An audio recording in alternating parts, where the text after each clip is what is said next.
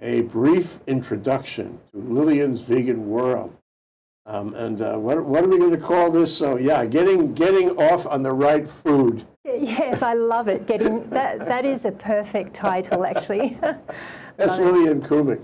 She's a vegan, completely a vegan. Yes, aloha. I am. I admit I am. So you, for decades now, have been doing vegan cooking. I have been cooking for a couple of decades, but I have been myself fully vegan for the past 10 years. I transitioned from being a vegetarian and just naturally got into it. So here I am, plant-based, teaching people how to cook plant-based food and how to live the vegan lifestyle.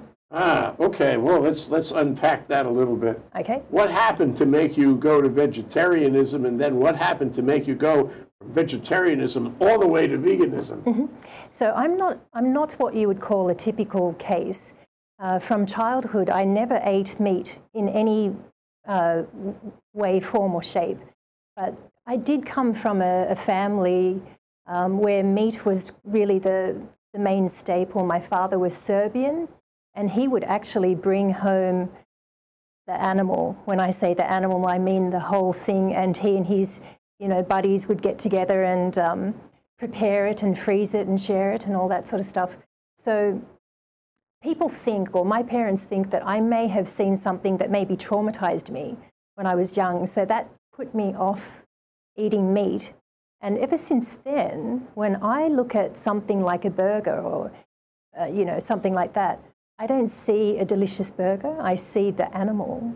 Yeah. So that's how how my brain functions. I think that's probably a good way to look at it. Yeah. So then you got into vegetarianism. That is no meat, but also no fish and no fowl. Huh? That's right. But did you feel the same way about fish and fowl? I did. I never ever looked at chicken, poultry, fish, seafood, and think it to be something that I would want to eat. So that was my sort of mind frame growing up.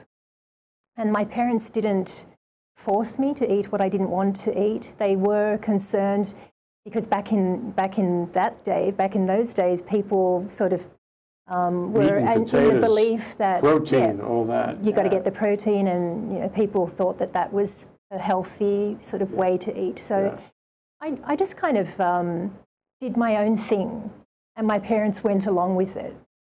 But I did, throughout all the years while I was growing up, I did eat dairy. I ate cheese. I didn't really drink milk much, but yes, cheese or cakes or, for example, pasta. I never thought that I didn't eat eggs, but there are eggs in some pastas, stuff like that. So I wasn't really, conscious or fully aware of what I was eating until, I became an adult and then started cutting things out one by one. And cheese was the last thing to go before I became fully vegan, say, 10 years ago. There was a piece on National Public Radio just an hour ago about cheese. Okay. And the point of the story, I don't want to undermine what you've said, but the point of the story was American cheeses are as good as any in the world now. We have come up over the clouds in our quality of cheeses. You gave up cheese? I did, and I thought it would be really difficult to do, but honestly, there are so many non-dairy substitutes out there, so many amazing, delicious, healthy products out there. I myself make my own vegan cheeses from cashew nuts. Okay. So let me sort of put that together now. So we go from vegetarian to vegan, and vegan you extract eggs, you extract cheese, all dairy products, you extract anything made with a dairy product, including all kinds of composite foods that we're used to. And then you have the basic core vegan stuff. And there's plenty of protein to go around in vegan. You can live a life of protein also. We all need protein to some extent. And so you have achieved for a while now, the vegan life. And it works well on you, Lillian. Thank you, Jay. You don't look like anybody, different. No. So the question is then, the way you make vegan food taste good. And my understanding is you have an ability to make vegan food taste really good. How do you do that? Thank you. That is a compliment. Just years of experimenting. So if I can tell you a little bit about myself, I am from Sydney, Australia originally, but I spent the last 30 years of my life in Japan. So I have been lucky and very fortunate enough to be around what I think is the best cuisine in the world. Japanese food is so tasty. It has a depth of flavour that really, in my opinion, most other cuisines just can't reach. And I think that's due to their umami, which is the fifth food taste, along with sweet, bitter, sour, and salty. So I think once you start learning more about how to cook food and how to make it taste better, you can then start playing around with getting more flavour and depth into your cooking. So when I became vegan in Japan, I knew that I would only survive if I learned how to cook this sort of food, because in Japan, the seafood is everything. Yes, and basically everything is cooked in a fish broth, or what we call dashi. I think you may have heard that that terminology before. So I think living in Japan helped me become a good cook. It really did. I learned so much over the years, and the food that I cook, the vegan food I cook, I haven't really seen anything like that here in Hawaii. I've just moved here 3 months ago. After not a lot of vegan in Hawaii.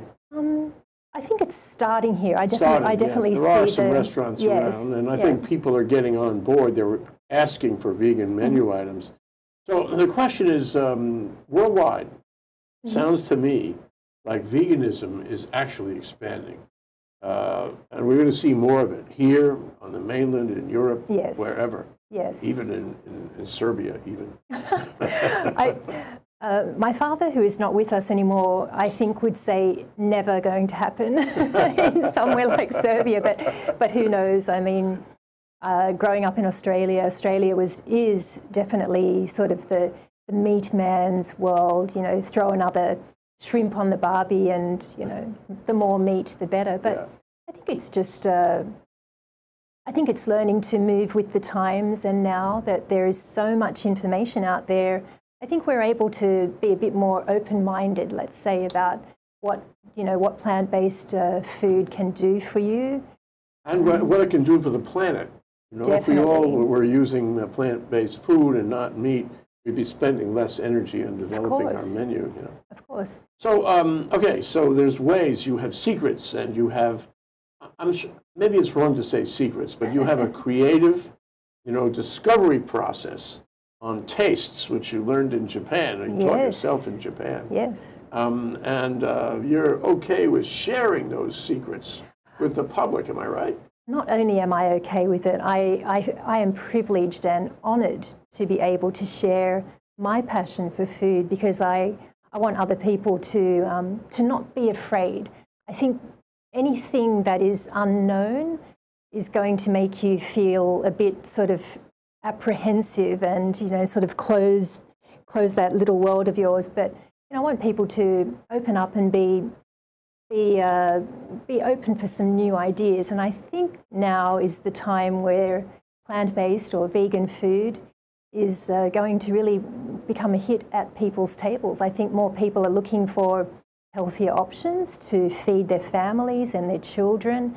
And I think men are also coming on board and starting to try and become more okay with this plant-based cuisine. So yeah, I would love to and do look forward to sharing my kitchen with you.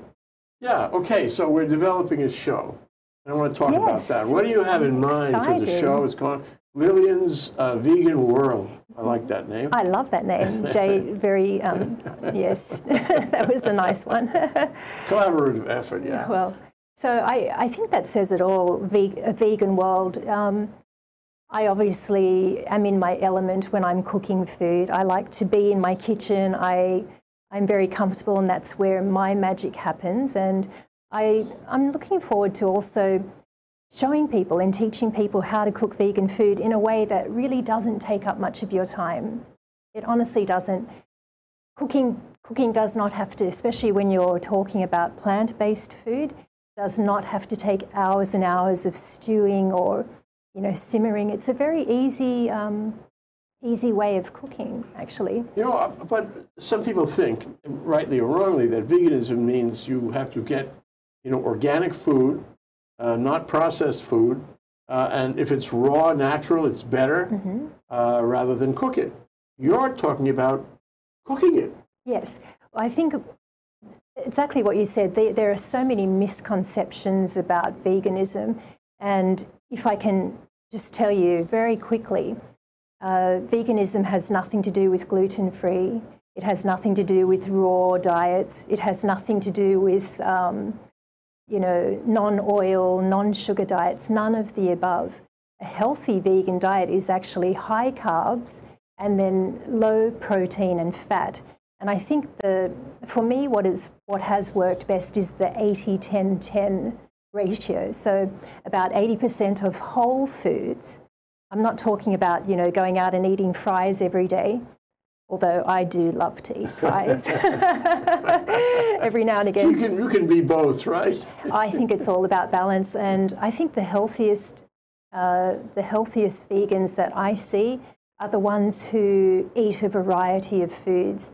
They eat the healthy oils. They, you know, drink alcohol as well. I myself do enjoy drinking on occasion. I enjoy wine. So there's a lot of misconceptions. We're not a bunch of hippies or, you know, that walk around eating only organic. And you even drink Diet Coke. I do. That is really a great comfort to me because I drink too much Diet Coke. I do, and I think once you start, you know, putting too much pressure on yourself and, you know, denying yourself of things that you like, I think that's where people just give up and say, no, I can't do this. This is not for me. It's not about, I'm not here to turn anyone or tell people to become vegans, not at all. I'm here to only show you how to cook some of these, you know, cook some really good food that tastes good and add that to your diet. I'm not here to minus anything. I'm here to add, but you know, in the process, stuff. maybe you lose a little weight. In the process, maybe, tell me if this is true, maybe you save some money even because meat is expensive? Yes, definitely.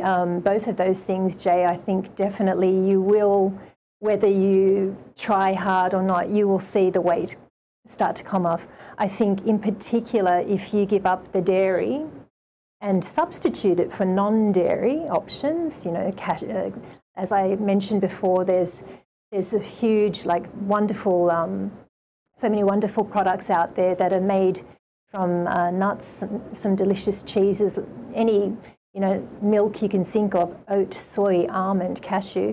So there's all these options out there. You can just substitute. You don't have to give up anything. You can still eat pizza. The taste is good. Yes. And you're going to explore all these options and alternatives and combinations and techniques to have a vegan as one of your various diversified menu items in your life, and I think everybody will benefit. And when are you going to be on, and what are you going to do on your show? We only have a minute left. Okay. Well, I'm so excited to tell you that I'll be on live Friday morning at 10 a.m. every Friday, once a week, to be here to open you up to Lillian's vegan world and the plant-based diet and lifestyle. Okay, Lillian's Vegan World on Fridays at 10 o'clock. Yes. Watch for Lillian and learn about food, learn about vegan food, which is really a very constructive and important thing to do in our times. Thank you so much, Lillian. My pleasure, Jay. Aloha. Aloha. Thank you.